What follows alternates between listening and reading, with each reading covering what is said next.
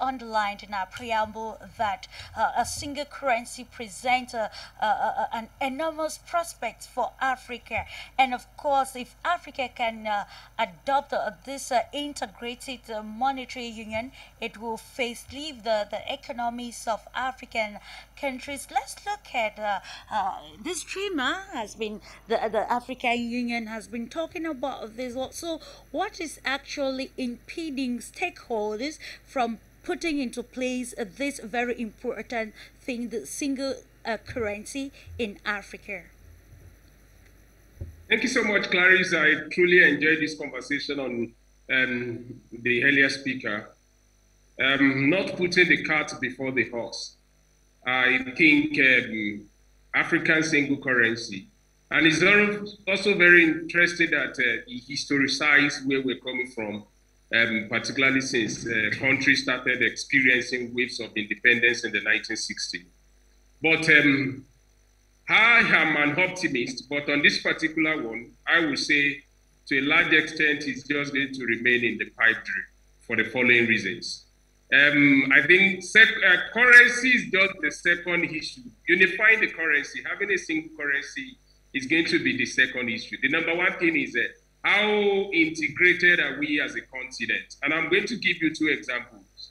Earlier this year, January and February, I was supposed to go to Cameroon, go to Gabon, go to Equatorial Guinea, and then go to Sao Tome and Principe. They were all in Central Africa. It was like going through, I don't know how to describe it for the lack of better words. In a nutshell, I couldn't enter Equatorial Guinea, despite the fact that I booked my flight and everything. And it speaks to the issue of the ease with which passport documents, visa documents to move around the continent is. So if you have not been able to do that, how are you now going to be able to now solve the issue of a single currency? So it's a very dicey situation in that regard. And then the second thing is the fact that it's not easy for anyone living in Ghana now to work in Nigeria. It is not easy for anyone living in Lagos to work in Togo, because one of the key issues to integration is ease of movement. And the starting point in this regard is your rail system. Even within our continent, within our countries, how efficient is our rail system? So to the extent to which somebody living in Calabar cannot easily move to Douala or move to Yaoundé, it becomes a very difficult thing, because single currency is about economy, is about business. I was in Europe, I think about 2 or 3 years ago, and it's very good that you said the template starting on that note.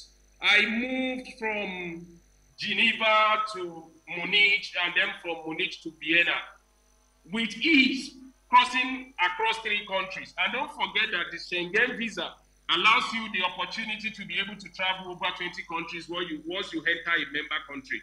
So how easy it is. I know a couple of friends who could not go to South Africa from Nigeria. And I know a colleague of mine that is a South African that could not come to Nigeria. It was that difficult in terms of processing travel documents between Nigeria and South Africa. Despite years of bilateral engagement, bilateral signing of documents that is supposed to ease this movement. So I think to the extent to which we have not been able to address the core issues of integration within the continent, I don't see this currency unification coming to fruition in the foreseeable 3 to 4, 5 years. And I'm not an optimist. I'm just talking based on the evidence that is on ground right now. And then the last thing that I'm going to mention is the issue of free movement of persons, which attached to the AFCTA. So to what extent are people able to move from one country to another within the continent? Even people that are coming to our continent is very difficult.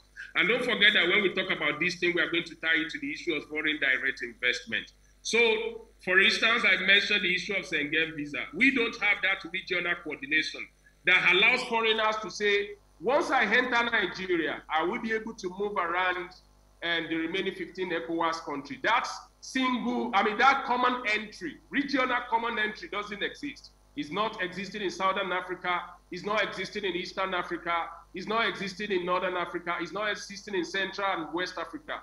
So that is a very difficult thing to handle in the first place. The second thing is, even when you talk about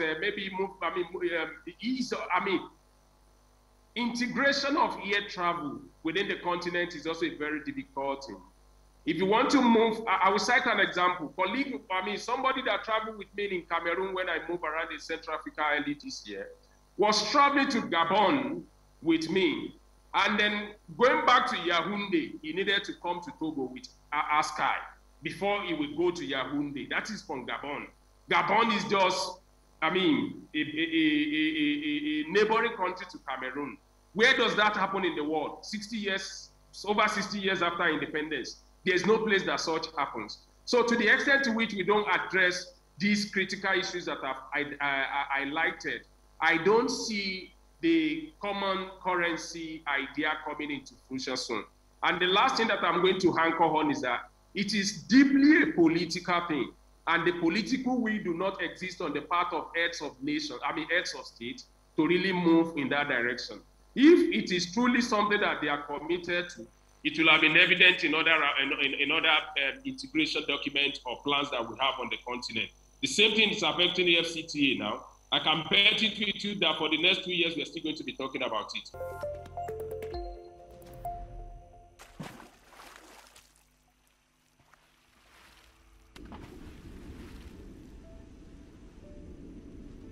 Afrique Média. Le monde, c'est nous.